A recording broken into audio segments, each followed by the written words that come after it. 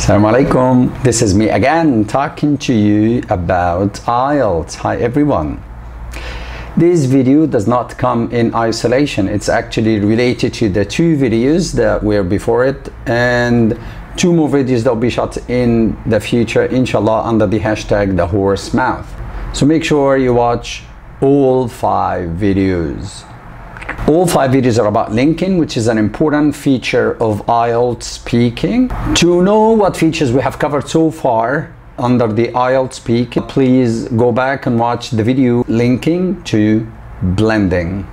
In the first video, we talked about linking consonants to vowels and linking vowels to vowels.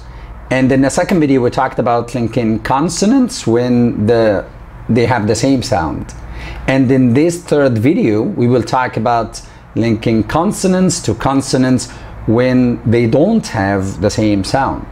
Before I start talking about this video, at the end of the previous video, blending, linking to, there was a sentence that I give you and I wanted to find how many blended sounds were in it. And the sentence was, I'll share right now what's so good a video on blending. It has 4 blended sounds. So today is about linking consonants. So what does that mean? When we have 2 words back to back, the last sound in the first word is a consonant and the first sound in the second word is a consonant, we link these 2 words. That is linking 2 consonants. That's what I mean by it. Before we start talking about linking consonants, we need to know that there are 2 types of consonants. We have stop consonants and we have continuous consonants. So what are those? Continuous consonants are the consonants that continue making their sounds so long as you can breathe without having their sounds change. Let me give you an example. Say letter L, the sound of it. So long as you have a breath, you can continue saying it. So that's a continuous sound. There are 10 continuous sounds in English, and they are M, S, F, L, R, N, V, W, Y, and Z. 10. Stop sounds, on the other hand, sometimes are called blocked sounds and sometimes are called plosive sounds, are 11 in English, and those are the sounds that you make by doing 2 actions here in this area of articulation, of pronouncing sounds. First, you block the air or you stop the air, and then you release the air or let it go. So don't forget, for stop sounds, there are 2 actions.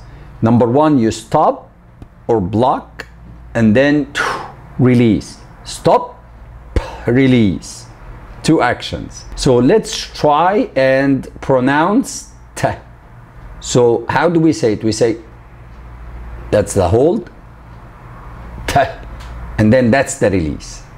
So T is a stop sound. Let me say all 11. B, S, D, G, H, J, K, P, K, and this K is different from the first one. The first one is for letter K and the second one is for letter Q. T and X. You might find it interesting that the letters T and D, or the sounds T and D, are special. How? If they come at the end of a word and there is nothing after that word, then you don't pronounce them very clearly. Let's take an example. Say the word that. Notice that I said that, not that. Say the word mad. This is crazy. Notice that I didn't say mad. I said mad. So that, mad. So we have continuous sounds and we have stop sounds. So now let's talk about continuous sounds. And here's the rule. If the first word ends in a continuous sound, one of the 10, and the one after it starts with a consonant, continuous or stop, it doesn't matter, then we link both words and we say them as if they were one word. So let's look at the words promise and me. Promise ends in sa, and me starts in ma. Both are consonants, and the sa sound is a continuous sound. So when we say these words back to back quickly, we say them like one word. So we say promise me, promise me. We don't say promise me. We don't stop in the middle. We say them like they are one word. Promise me you will watch all my videos. Another example, we have will, like we will, abbreviated, will come. When we say them again back to back, we don't say will come. We say will come, like will come with you to the party. Will come with you, not will come with you to the party. Nah, we say them like one word. So here is the rule again for continuous sounds. If we have a word that finishes with a continuous sound and the word after it starts with a consonant sound, any consonant sound, be it stop sound or continuous sound, it doesn't matter, then we say the two words as if they were one word. You got it. Now let's move on to stop sounds. When we have two words, the first word finishes with stop consonant and the word after it starts with a consonant. It can be a continuous consonant or a stop consonant. It doesn't matter. When the first word finishes with a stop sound, then how can we link the two words? I will tell you. We pronounce the first word, and when we come to the stop sound, what do? The two actions that we said.